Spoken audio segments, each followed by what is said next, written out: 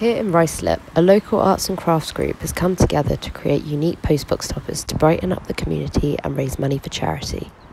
We started in the lull between Christmas and the New Year.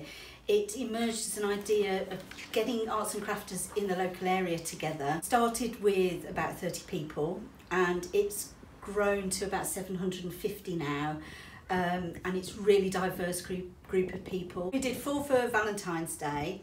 They were really popular, so we decided to do some for a combination of spring, Mother's Day and Easter.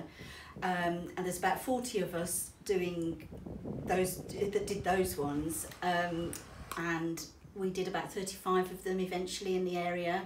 The designs came from all sorts of ideas really. They were really collaborative, the toppers. Some people made solely their own, but most of us collaborated and did pieces and put them together. Somebody in the group thought of putting charity codes on the toppers, so we created QR codes that take you straight to the donate page of various charities.